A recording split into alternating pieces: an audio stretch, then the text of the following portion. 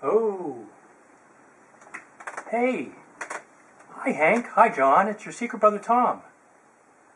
It's about 11 o'clock on January 20th, and I'm going to go visit the church that George Washington worshipped at here in Cambridge when he was here during the beginning of the Revolutionary War. I have a little oath of office to take today. Come join me.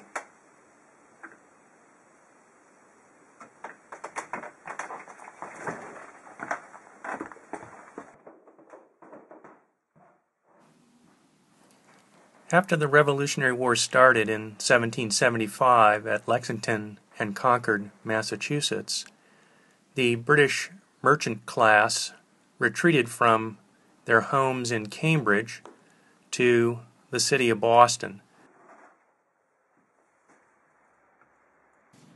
George Washington arrived in Cambridge in the spring of 1775 and settled in the same neighborhood where British Tories had abandoned their properties.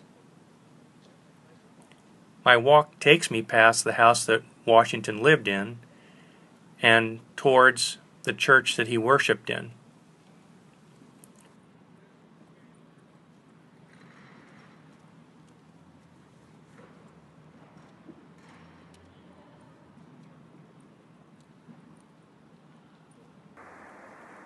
Today the church was closed.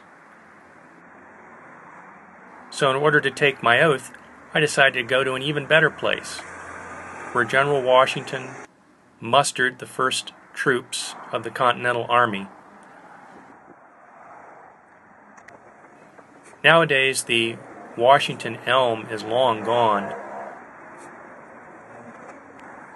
but there's a modern replacement right near the spot where he mustered the troops.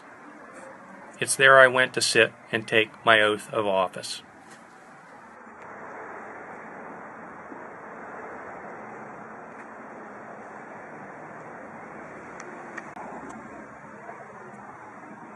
I do solemnly swear that I will faithfully execute the office of Citizen of the United States and will, to the best of my ability, preserve, protect, and defend the Constitution of the United States.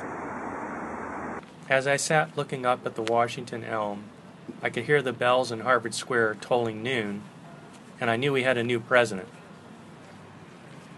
So I said a little prayer for both of us, because if we're going to keep our oaths, we're going to need a little help.